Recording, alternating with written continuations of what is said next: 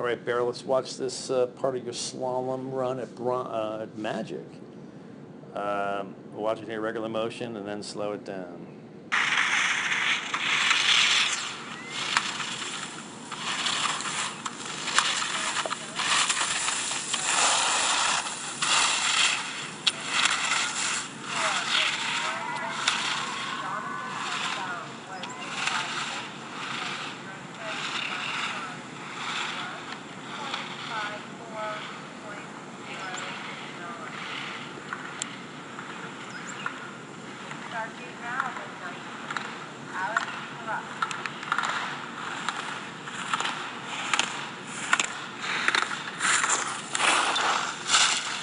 All right. Your first year racing, this is like your second slalom. Did a great job. Slalom is not easy, and it's got nothing to do with like your free skiing, right? Totally different. So what should we be working on? Need to be turning above the pole. You can see how you came in here and started that turn way too early. Your skis are now in the fall line. You had to go sneak by it. And then most of your turns down here.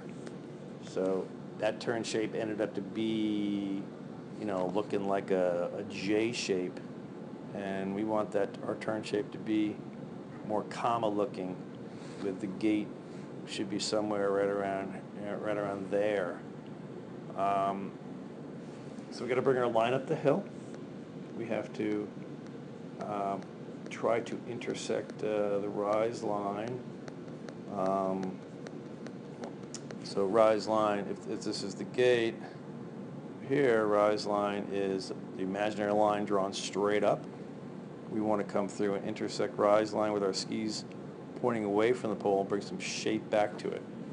So we're not really turning around the gate, we're turning around a piece of snow maybe here. So we finish the turn by the gate with direction done. I know it's easier said than done. But you can see here, all your turn is way down here, and you're not going by the gate with any direction. We want to be passing this gate already with our skis heading off this way.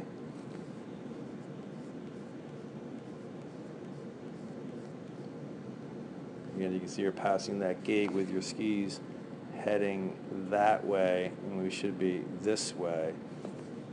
So you're turning all the way down here. So let's work on that.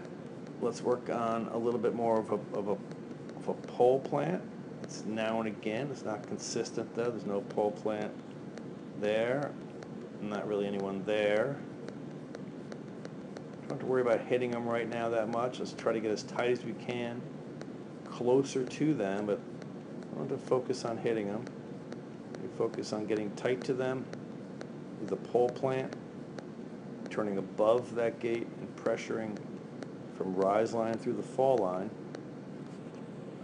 Let's work on that, and that should help.